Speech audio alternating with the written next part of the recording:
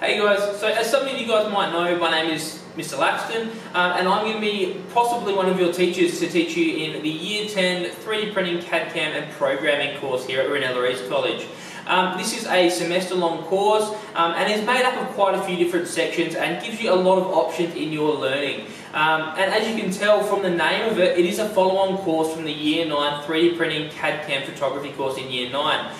So it's really important that, it's important and it'll be beneficial for you if you have done that Year 9 course, but it's definitely not a prerequisite because the first term of this course is going to be made up of skills development time. So there's going to be different computer-aided machines and computer-aided design software that you guys haven't used. So everyone might be starting on a level of pegging, but we will be using some of the basics that lots of you would have used here at Ranella East College before. So two of those being Autodesk Inventor and Adobe Illustrator. So those are really, really important softwares that are used with a lot of computer-aided machines. And a couple of those are our 3D printers that we have here and our laser cutter that we have here as well. So it's important that you get to use those and learn how to use them effectively. And that moves into the second part of the semester. So the second term that you guys are going to be doing the course, you guys are going to be moving on to an R&D based research kind of project.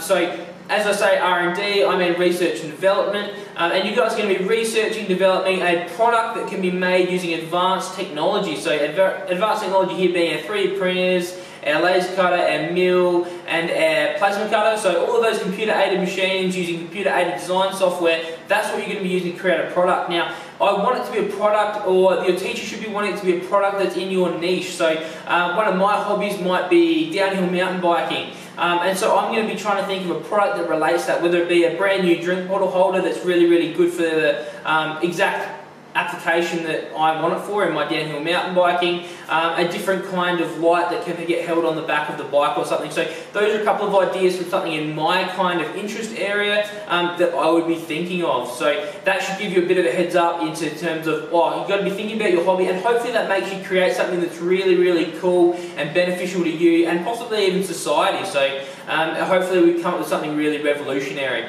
And so like I was saying, so the first assessment task is going to be skills-based assignments using those softwares and those computer-aided machines. Second part is going to be the research and development side that we just talked about, and the third part is going to be the production and evaluation of your product. So we're not just going to talk about it and research your product, we are going to make that. So using those skills that you've learned, we're going to make that product, and hopefully it'll be something that works out really well and something that really interests you. So hopefully, hopefully you guys will see you at course counselling, and you're going to be taking part in the brand new subject that we've developed and hopefully implementing in 2019. So hopefully see you there, and hopefully have some really, really cool stuff coming out of it.